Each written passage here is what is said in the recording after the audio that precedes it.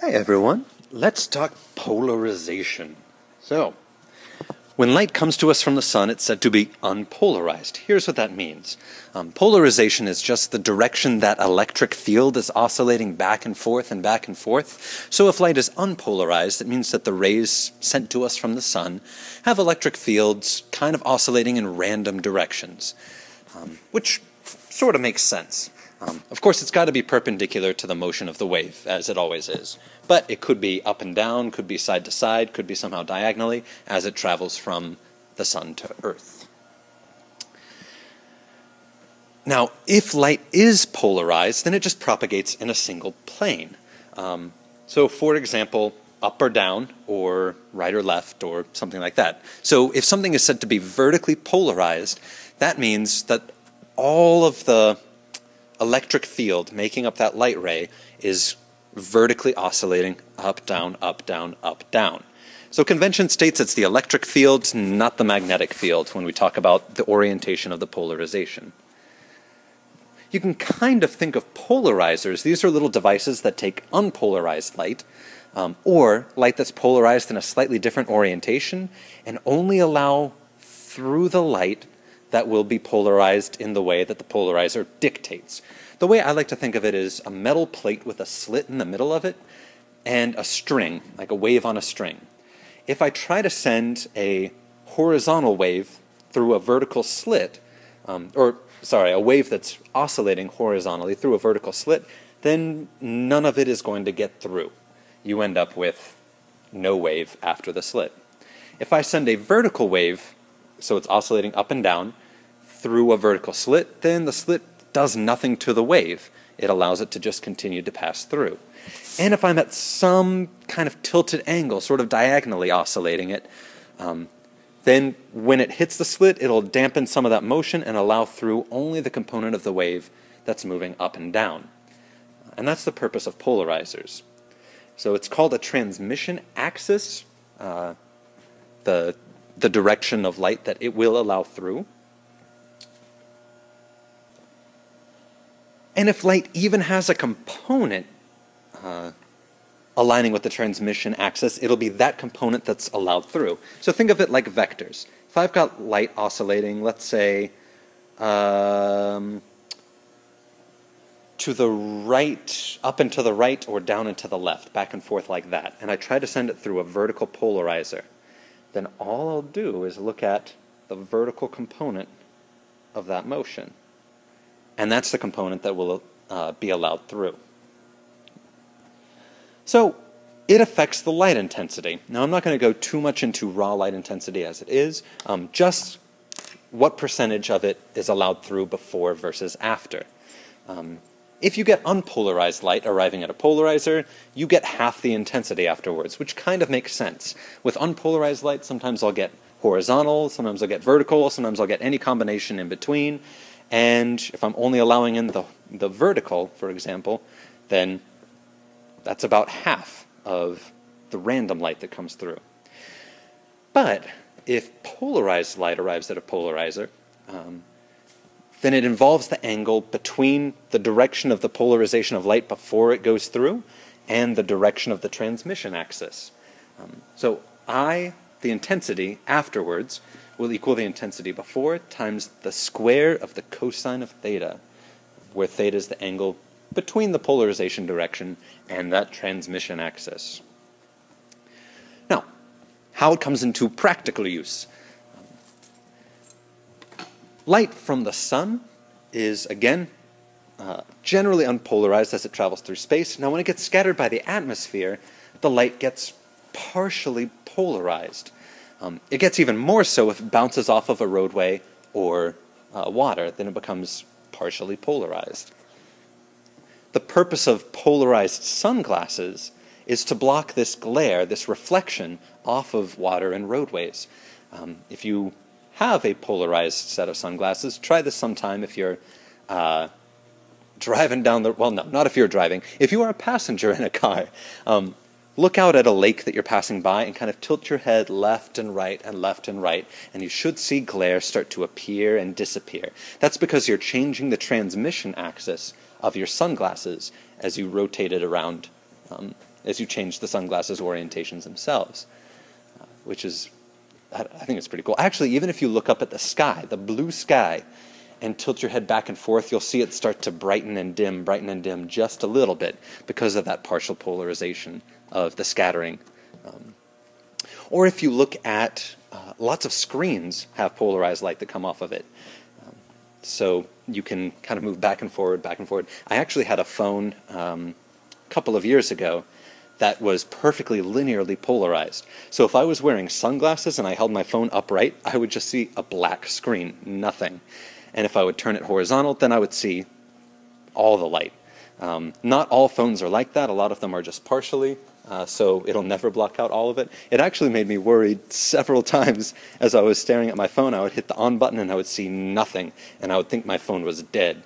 And I was very concerned because I just had a full battery, and no, it just turned out I was wearing sunglasses. I needed to either tilt my head or take them off.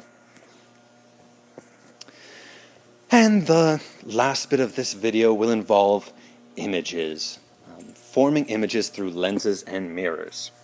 So it's produced by either refraction of light or the reflection of light through a lens or a mirror. You can get real or virtual images. Real images are where the light rays actually converge where you see the image. Virtual images are where the light rays don't actually converge there. It's kind of a trick of the brain, is how I like to think of it, at least. And we'll talk virtual images in just a little bit. The simplest version is a plane mirror. It's perfectly flat and smooth, so the reflection angle is exactly the same as the incoming angle, and it forms an image. It appears to me that my image is back behind the wall. If I'm staring at a mirror on a wall, it looks like the version of myself that I'm seeing is behind the wall. That's because the light rays bounce off of, let's say, my hair and back to my eyeball. Of course, my eyes are not used to the idea of light either bending or bouncing, so it assumes that the light ray had just traveled straight the entire time, and it forms an image back behind. This would actually be a virtual image, because the light rays are not actually converging where this image is formed. In fact, they couldn't. There's a wall there. But my brain believes it does, so that's a virtual image. Now, no matter what type of lens or mirror we're talking about, it has something called a principal axis. And this is just an imaginary line that intersects the middle of the lens or mirror, and it does so at 90 degrees. If we have a lens or mirror that's somehow bent, it'll have what's called a focal point. This is where all the light rays that are parallel to that principal axis, once they pass through the lens or bounce off the mirror, they all converge at a single point, and that's called the focal point. Now, with thin lenses, this is pretty much the only type we'll talk about. Well, with lenses in general, I would get some refraction when the light first enters, and then refraction again when light exits the lens. If it's thin lens, then you can basically approximate it to just bending once, and it makes it a little bit easier to deal with. When you're trying, this is what's called a ray diagram. Basically, if I take an object, and I pick a point on the object, let's just say the top of it for simplicity, there are going to be rays that are going off in all sorts of directions, and it's kind of crazy. But all we need to do is focus on 3 distinct special rays. The first ray comes off and travels parallel, comes off the object, travels parallel to the principal axis, hits the lens, refracts, goes through the focal point, and continues on. Another ray comes off the top of the object, goes through the focal point on the other side of the lens, closer to the object, hits the lens, comes out parallel to the principal axis. And the third goes from the top of the object through the very center of the lens, because of its angle, does not refract, and continues on straight. Where these 3 rays intersect, that's where the image is going to be formed. Now you can find it mathematically as well for lenses or mirrors. Let's call S sub O the distance of the object from the lens, and S sub I the image's distance from the lens, and F is the focal length. You end up with 1 over SO plus 1 over SI equals 1 over F. So if I know the focal length of my lens, and I know how far away an object is, I can find exactly where I need to place my viewing screen to get a crisp, clear image. Not only will the image be possibly at a different distance away from the lens or mirror than the object itself, it'll also have a different height, and that's what's called magnification. Magnification is just the image height over the object height, and it just so happens to equal the negative of the image distance over the object distance. With mirrors, it's a bit of a different story. You've got an object that, let's say I take one of these rays, called a principal ray. Parallel to the principal axis, it reflects off the mirror, goes through the focal point on the same side as the object, as the mirror, and I've got another one that goes through the focal point first, comes out parallel to the principal axis. Where these two intersect, that's where an image is formed. Oh, and by the way, that's a real image because the lines are actually intersecting there. Now this, as with all parts of physics, gets more complicated when you start thinking about positive numbers versus negative numbers. So here's a quick little breakdown. The object distance is always going to be positive over the scope of this course, at least. It's not always. If you continue to take an optics course, you'll get into more complicated scenarios. The object distance will not be negative, so always keep that positive, at least in this class. The image distance will be positive when it's a real image, that is, the rays are actually converging where the image is, and it'll be negative for a virtual image.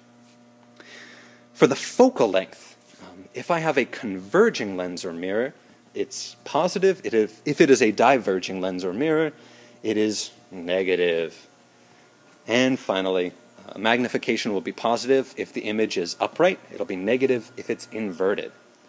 Here's an example of a diverging lens.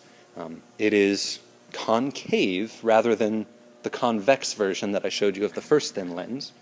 I've got a principal ray that strikes the lens. It's parallel to the principal axis, strikes the lens, and it travels up instead of down. Now, again, the human brain likes to backtrack it. It assumes light always travels in a straight line. So if you backtrack away, it goes through the focal point, even though it doesn't really. Diverging lenses are crazy. I'd have another ray that, let's say it would go through, basically just go through the focal. So the second ray would be heading to the second focal point, except it strikes the lens and it comes out in a straight line, parallel to the principal axis. Backtracking, it intersects with that first imaginary part of the ray that I drew. And finally, I've got one that just passes straight through the center of the lens. Where these all converge, that's where a virtual image is formed. Virtual images and diverging lenses are ridiculous, but they just follow the exact same equations as converging. So, that is that. See ya.